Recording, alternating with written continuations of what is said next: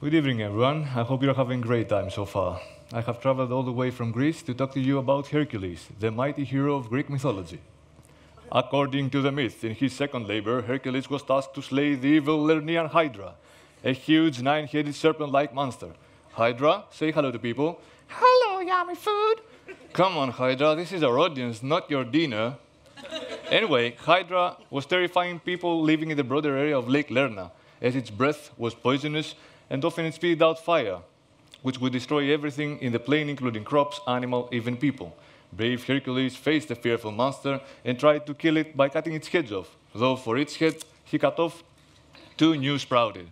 The fight was difficult, though in the end he managed to kill the monster, and people lived happily ever after. What if science, and more specifically geosciences, were associated with such a myth? After all, man has always sought to explain his natural environment. Could the dreadful Hydra represent a disastrous geological phenomenon? Latest research supports that Lernaean Hydra was nothing more but a group of karst springs discharging huge amounts of water off the adjacent mountainous area. Each head of the monster could be attributed to a karst spring. Karst springs are groundwater exit points formed mainly in limestones. How are they formed?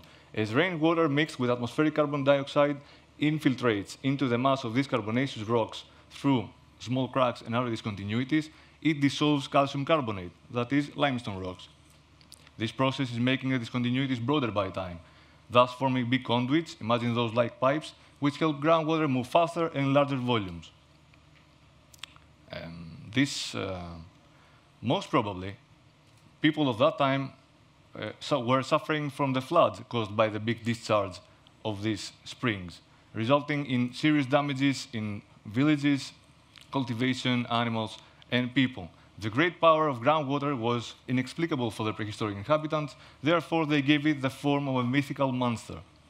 On the other hand, the appearance of a hero and the extermination of the monster could be associated with the efforts to manage the water coming out of the springs by the construction of hydraulic works, which would prevent the floods in the area. So next time you need a plumber, call Hercules.